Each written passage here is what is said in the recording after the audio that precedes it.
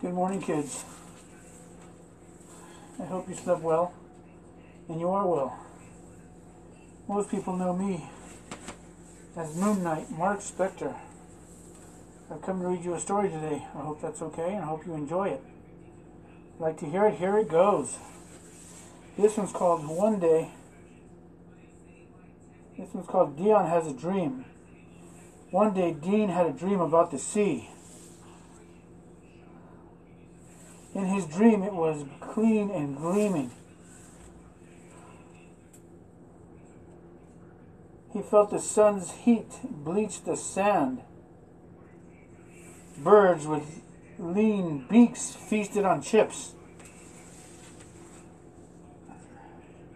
A small flea circus performed great feats.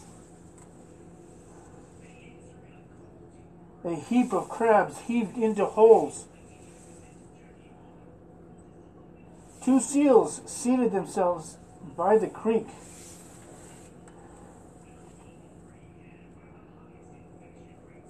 Dean thought his dream was real. He kneaded the sand into a pile. He patted it neatly into peaks. Peaks are mountains, triangles. They're really awesome. The searing sun burnt his cheeks. Ow, he said. The peel of a Ferris wheel squeaked in the air. He sneaked into a look at the top and saw, what do you think he saw? A seahorse bleeding as he read a funny book. Bleeding in this terminology is laughter.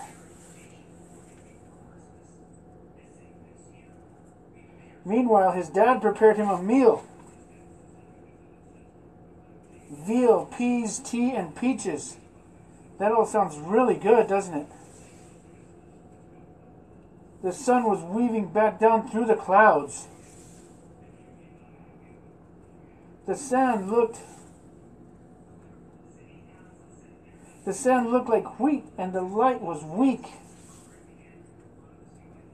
Please, may we have some? Asked the speaking seals. They feasted together on meat, beans, and cream. Sounds like a good dinner. All right, kids, now the questions. What is the strangest thing you've ever seen at the beach? How many things can you think of that have an E at the end? Well, the strangest thing that I've ever seen at the beach was me get wet. The strangest thing that I've ever seen at the beach was a lot of seashells and crabs. But anyway, kids, and seals and eels, those are some of the things that start with double E's, or end with double E's, I mean. Well, kids, I appreciate the time today. Until then, this is Moon Knight, Mark Spector, reminding you to be kind to yourself and each other and make good decisions. Thank you for allowing me the time to read to you guys. Until next time, see you soon.